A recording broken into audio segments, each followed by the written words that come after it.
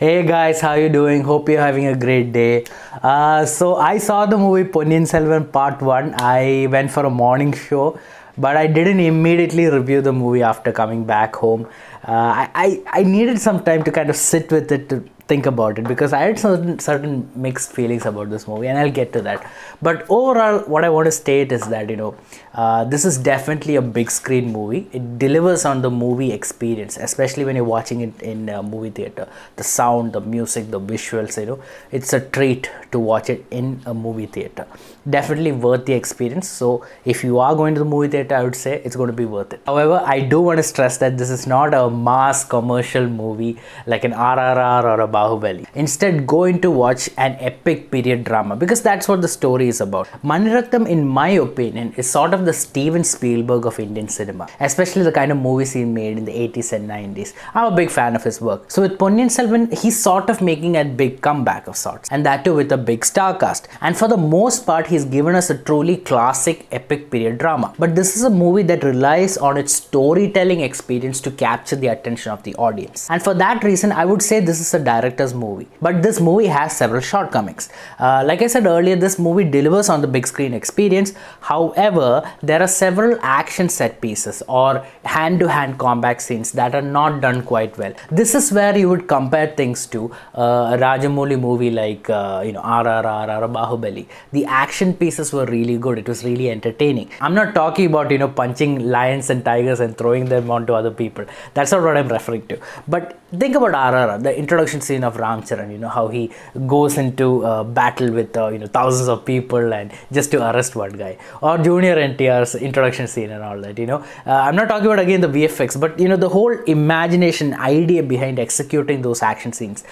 Because we saw all of that. When it comes to the action scenes of Ponniyin Selvan, I believe it's a letdown of sorts. Because there are many scenes where I was watching and I'm like, okay, this looks epic, this looks huge. But when they cut to those tight close-up shots, where the protagonist is fighting someone, you see the protagonist swing a sword, and then suddenly there are quick jump cuts, and you see this person falling down, or you see in certain angles where certain people are falling down, and it looks very amateurish. And especially after watching everything that we saw with movies like RRR and Bahubali, because we saw those movies, some of the action scenes over here feels kind of like a letdown for me personally. Because like I said, this is an epic period drama. You're watching this on the big screen. You need those big action set pieces to work. So when the camera goes for wide shots, they look spectacular. And then we cut to the close shots where people are, fighting each other with swords and things like that. There, it looks a little strange, and it looks awkward, kind of amateurish in my opinion.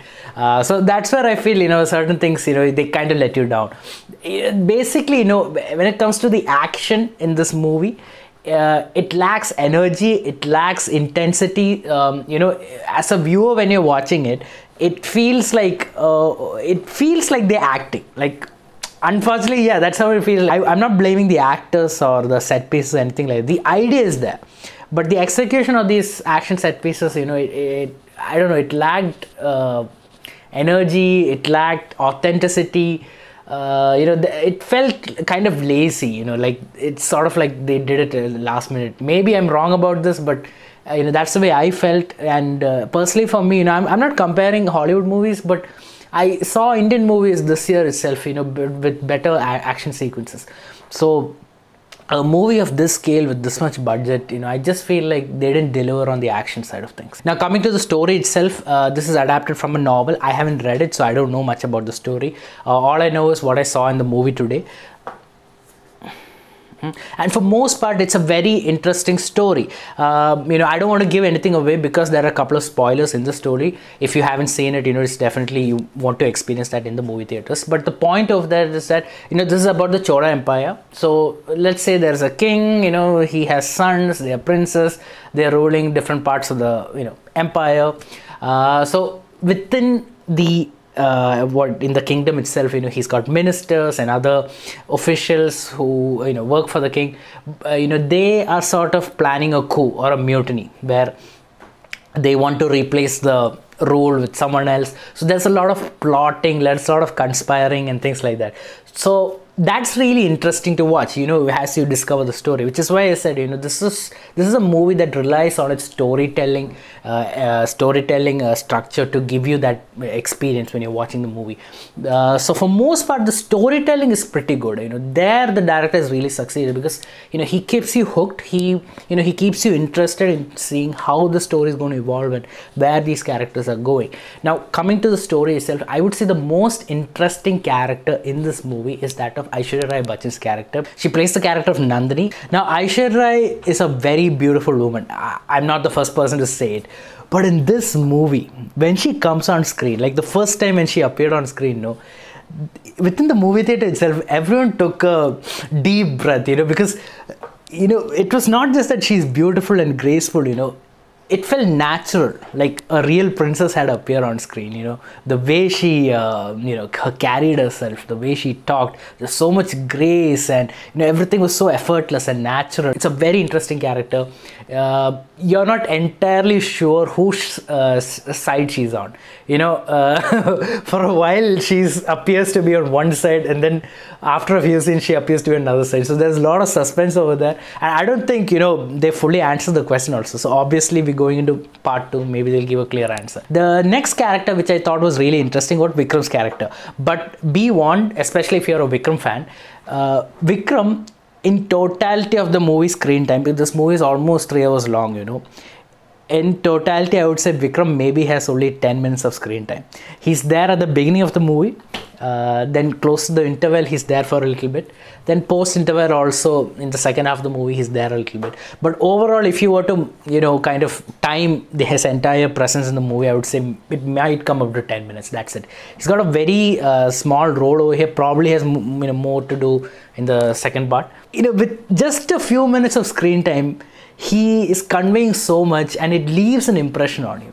So I was really impressed. Like, I came in expecting, like, okay, Jayam Vikram, he's the leading man of the movie, I came expecting that, but even though the movie starts with him and he's kind of there in important parts of the movie, he's not there throughout, and he's not the main character we're following in the story. As he's involved in the main story, his character is definitely involved in the main story, but we don't really see him throughout the movie. So, and like I said, just like with Aishwarya Rai's character, his character also, there's some backstory there. There are definitely more elements left to explore. So probably in the second part. Now, surprisingly, the one character who's there throughout the runtime of this movie, I would say from start to finish, maybe about 80 to 90% of the runtime, it's Karthi's character.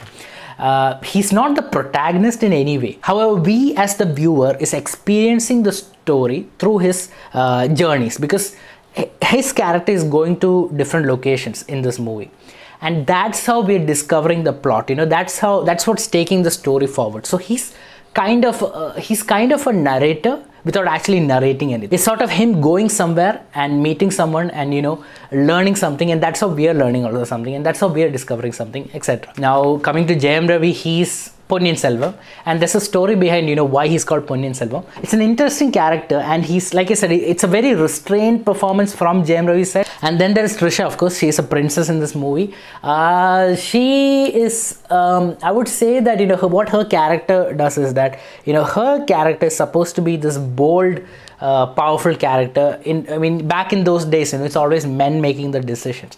So she is that character who can actually step up and talk to men, and we see that in a few sequences here and there. And one of the men also, when she goes away, he makes the comment, who is she to come here and make these decisions and things like that. So her character especially is supposed to be this really strong, really powerful character, but again, it's shown through her performance. There are also more characters in this movie. I just summarized with certain memorable and interesting characters in the movie. I thought I'll share that with you. Now, this is a part 1 movie. The climax is a very interesting, this is a big action set piece actually, involving a ship and other boats, etc., resulting in a cliffhanger ending. Here's my criticism, I would say. As soon as the movie ended, they showed PS2 2023. So yes, it's coming out next year. So as a viewer, when I saw it, I was like, okay, when part 2 comes out, I'll watch it. That was sort of my reaction to it. but you know, I didn't really feel the anticipation. Oh, I can't wait to see part 2, you know. That feeling wasn't there. It was more like, all right, I'll check it out when it comes out, you know. So for my final rating, I'm going to give this 3 out of 5. It definitely delivers on the big screen experience with certain interesting characters, but not always with its story and lack of exciting action sequences. It's definitely worth a watch, but watch it in a movie theater. That's it for my review, guys. If you like this video, hit the thumbs up icon, and of course subscribe to my channel for more reviews and videos like this. And do share your thoughts about the movie in the comments below. I would love to read them. Thank you for watching. Have a great day. Bye.